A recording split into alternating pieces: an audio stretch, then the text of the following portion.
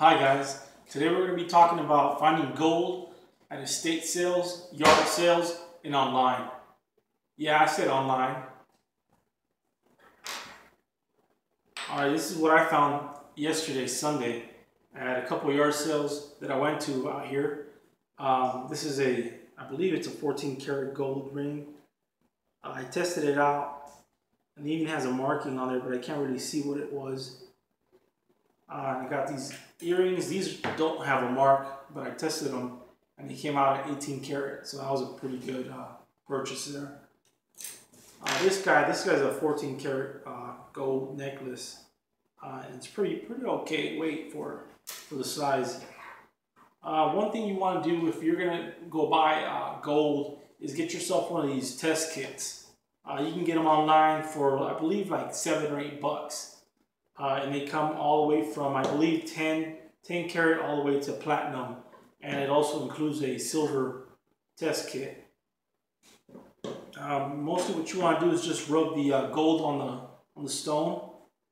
Make a line on there.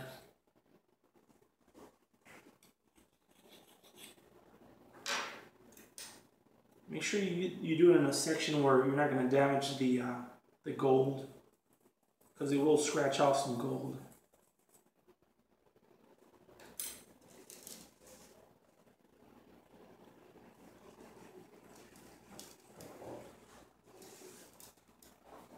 Okay, you want to get some lines like this going on. Okay, next thing you do is just start off with the smallest. Mine's 10K, so I'm going to go ahead and put that on there. And what you're looking for is for the line to disappear. When the line disappears or starts melting off, you know that's you reach the limit or you've gone above it. So when you see the line is still there, and you put, let's say I put this 10K down and the line is still there, that means it's higher than 10K.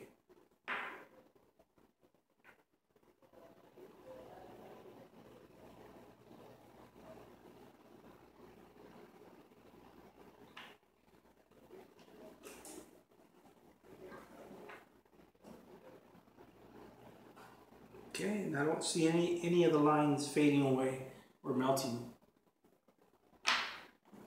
So I'm going to move up to the 14K.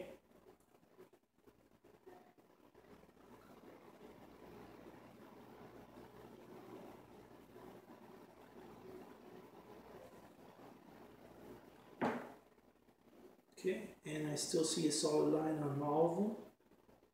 So now I'm going to use the 18K to see if I can melt any of this stuff away.